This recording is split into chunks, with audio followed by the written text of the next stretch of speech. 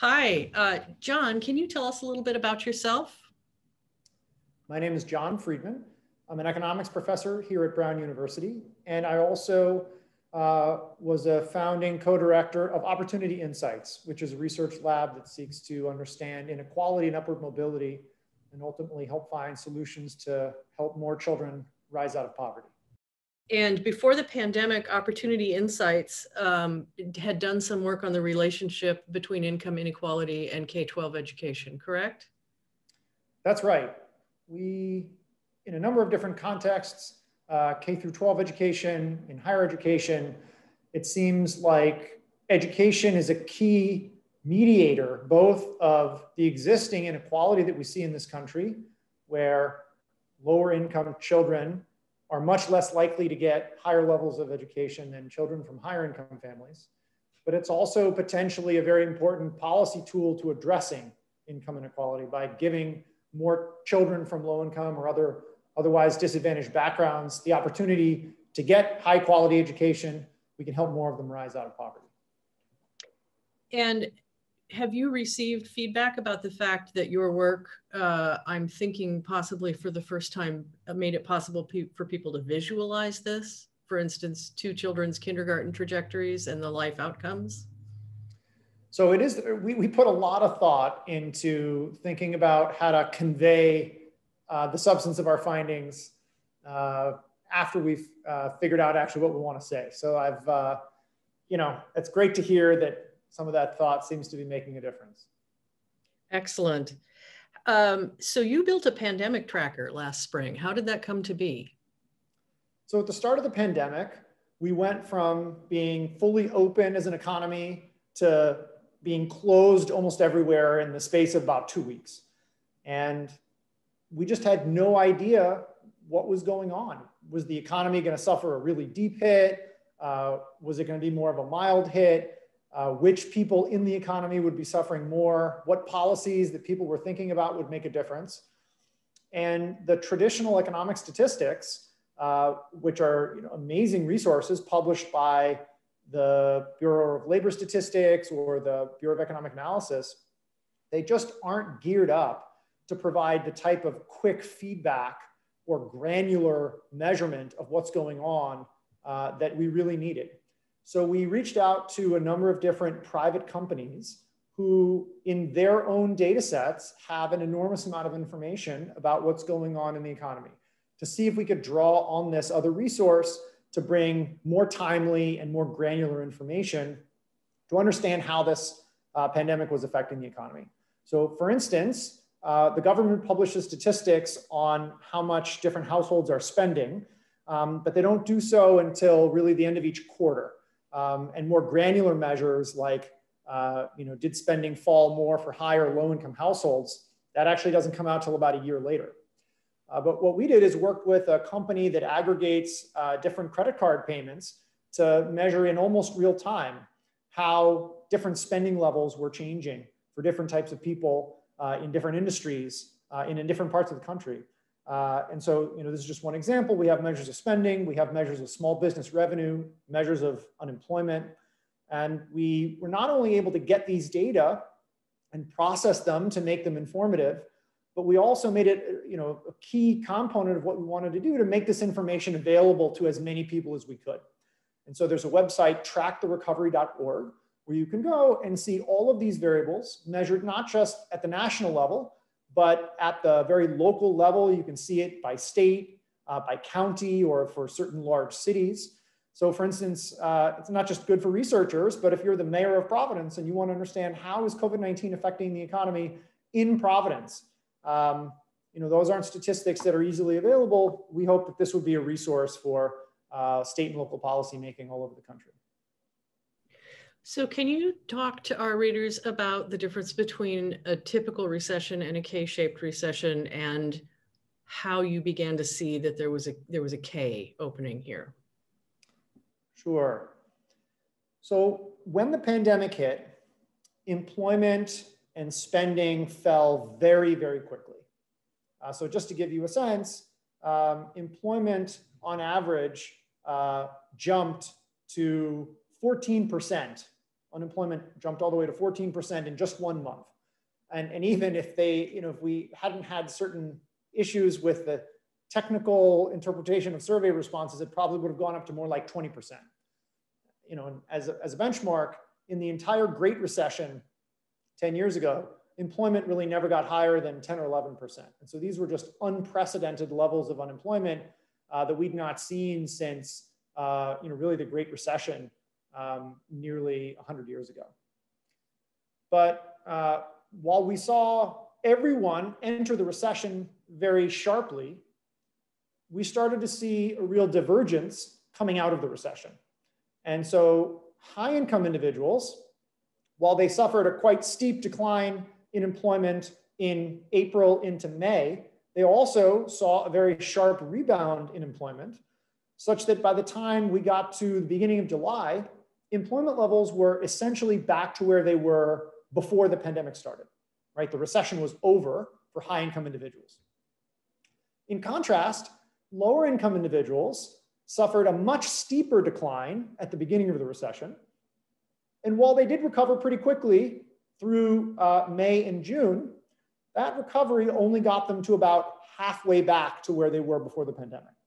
And then the recovery stalled. And so what we were left with was a very uneven recovery where, some people talk about V-shaped recoveries where it kind of comes down and then goes back up very quickly. That's basically what we saw for high-income individuals, but we saw something very different for low-income individuals.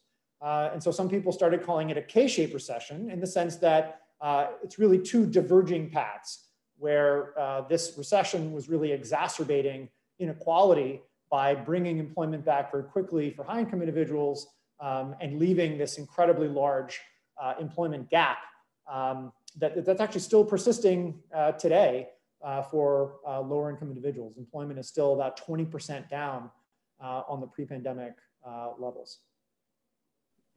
So Shalini Sharma told me, the co-founder of Zern, when I was asking her about her data set ending up in your recovery tracker, she told me that she knew you from her time at Brown. Can you describe how you ended up with Zern's app data? Sure. So first, right, Zern is, she's probably given you this already, but Zern is a really neat online educational app where it's working to teach children in grades 1 through 5 math. But unlike many online apps, which are used kind of as a side feature or an add-on by students on their own for math, Zern is by and large used as part of the weekly classroom routine. So that even before the pandemic, you could see students logging in and completing modules all throughout the year.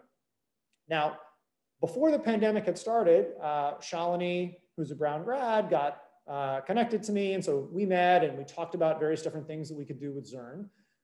And so there was already an active conversation that was happening about how we could make use of this data, which much like the economic data that we were gathering, gave really a week by week measure of how much progress students were making in math in the classroom.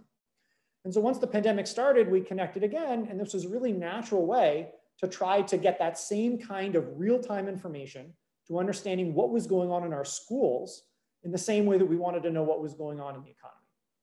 And so, just as we tried to measure employment and how far it was falling and for whom it was falling as the pandemic hit, we did the same thing with math education using the Zern data.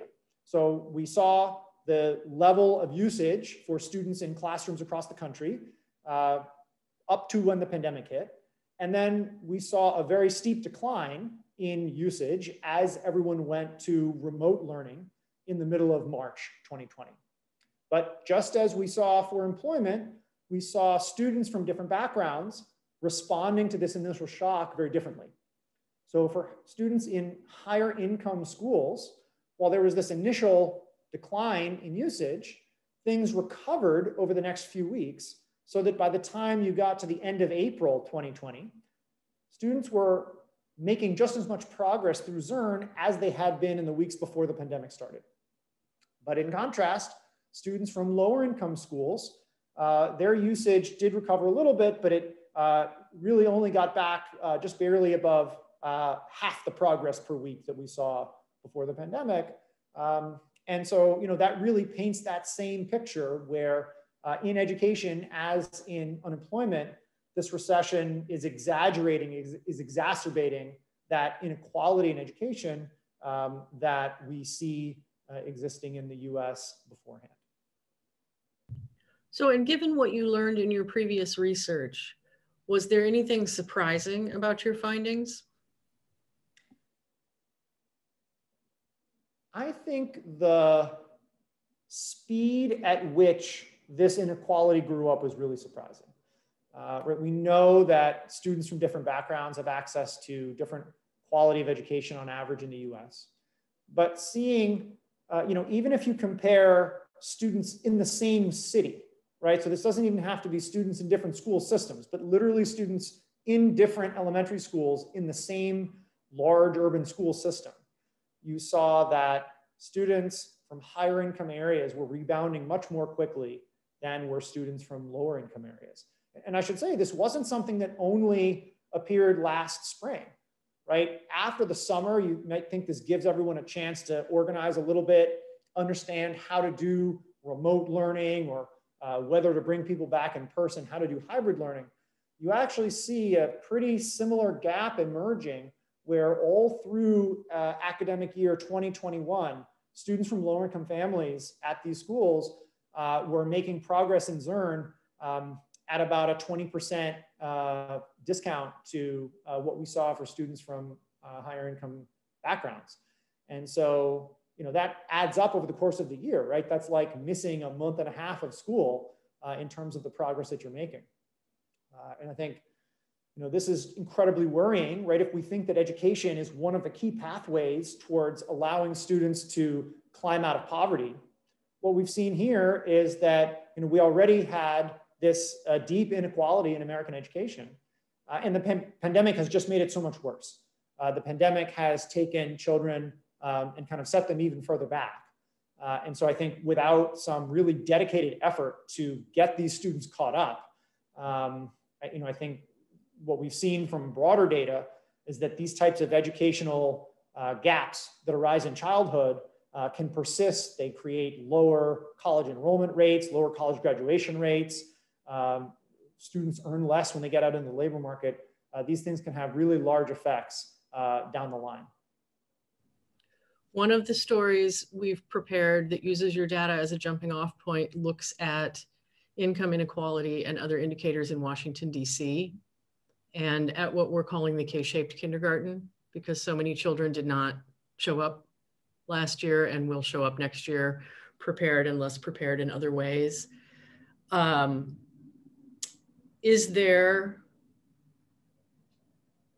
one of the things that story looks at is the relationship between the different factors in your tracker. So for instance, how employment and spending and small business revenue relate to one another, and how in the life of a child that might live in a multi-generational household with higher rates of disease and death, et cetera, those factors could compound. Is that something you're able to speak to? So yeah, I think that the fact that this recession, this pandemic, has had such an unequal effect in so many dimensions, right? It's not only had students from lower income families experiencing greater educational delay. The adults in those families have suffered from higher levels of unemployment, and especially the older adults in those families have suffered higher mortality rates as a result of COVID-19. The death rates have been much higher. I mean, they were higher already to start with, right? We've documented very large gaps across the income distribution and the racial distribution for mortality rates in this country, but those gaps got worse in the pandemic.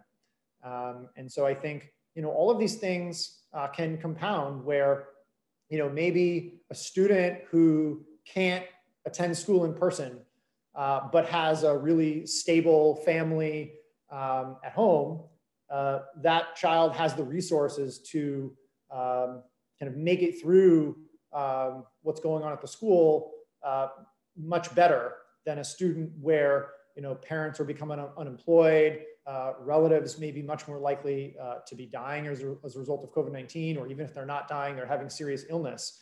That's one of the things that we see in the data as you look through the 2021 academic school year, which is that when students are attending school remotely, you see a huge gap in the performance of high versus low income children. And that gap actually seems to reverse itself when you have those students attending in person.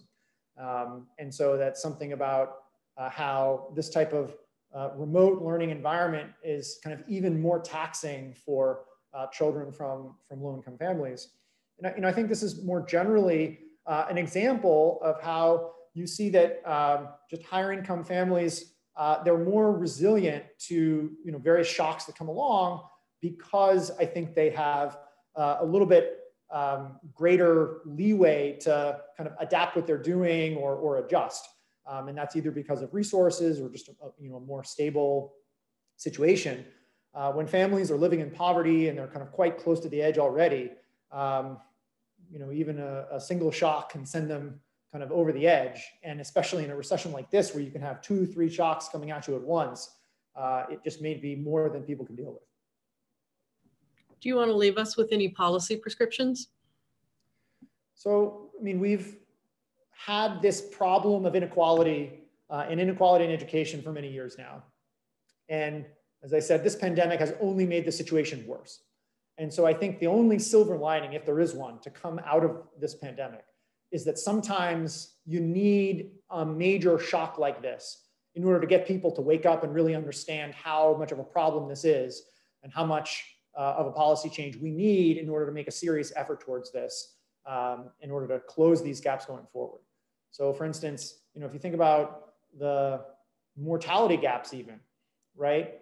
COVID-19 was particularly bad for low-income families, but the extent to which COVID-19 was worse for low-income families is only a small share of the extent to which mortality rates are already higher for low-income families relative to richer families, even in 2019 or 2018.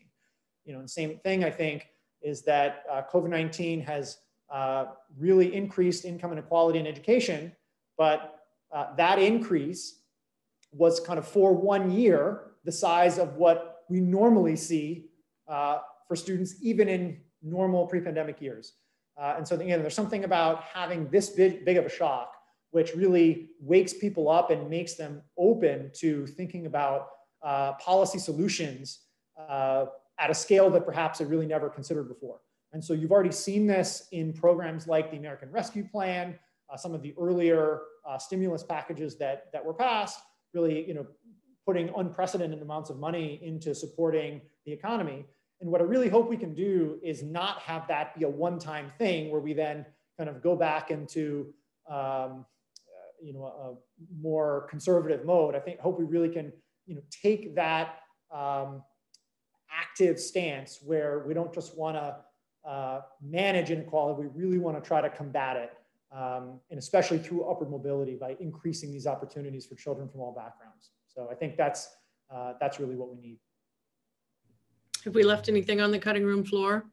Are there questions you want to answer? I don't think so. Okay. There's some interesting stuff around why unemployment isn't falling faster, but I think that's probably a little bit too narrow for the broader focus that you're after here. Not so much for the people who hopefully will view the video of this Zoom, but for me, it would be helpful to have the 1 or 2 sentence explanation of how consumer spending and small business revenue diverge. Yeah, so I think the main story is that people are shifting the places where they're spending their money. And so my sense is that the extent to which small business revenue and spending diverges on our tracker overstates the things nationally a little bit, just because of the type of small businesses that we're measuring. But I think, if you want to have an intuition, right, people are spending more now than they were before the pandemic as a result of not only the stimulus, but all the opening, and everybody sort of saved a whole bunch of money during the pandemic that they now want to go spend, but they're much more likely to be spending it online at Amazon than they are at their local small business. And I hope that again, as things continue to reopen, that will turn a little bit. We've seen spending at restaurants and things like that really start to go up in the last couple of months. But for much of the pandemic, it's been spending at Amazon instead of your local small business, and that's really driven the, spending had really recovered nearly to pre-pandemic baseline, by the time we hit the holidays last year, whereas small business revenues were still really quite low. Sweet, this was fun. Thanks so much.